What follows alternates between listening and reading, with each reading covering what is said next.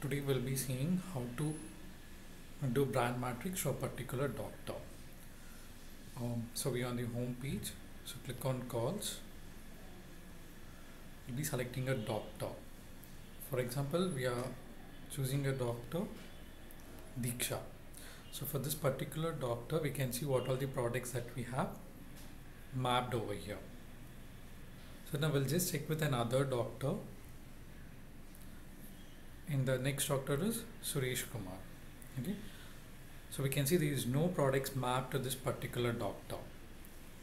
Now we'll be seeing like how to map a product to this particular doctor who's Suresh Kumar. You have to log on to the web portal, whichever the portal login details that has been provided to you.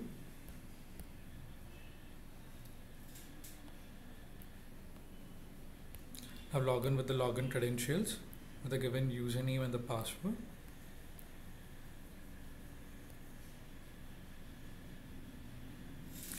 Click on information, listed product, doctor details, entry.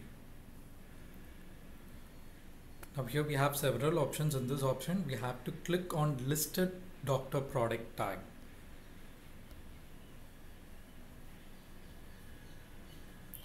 So this we can select here for the doctor. Like we spoke about the Dr. Suresh. Dr. Suresh Kumar. Go. So now we can see here there is no product selected for this particular doctor. That is what the reason we are not able to see any products mapped to this doctor. So we'll be selecting number product 3 and 4. Save. You'll be getting a pop-up like map successfully. Click on OK.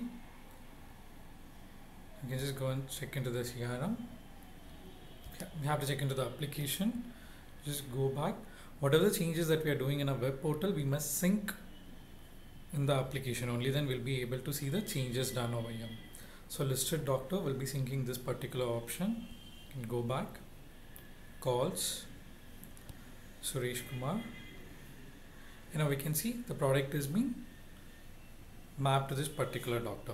This is how we have to do brand matrix or mapping the product to the particular doctor, so that it will be easy for us to show the slides to the particular doctor.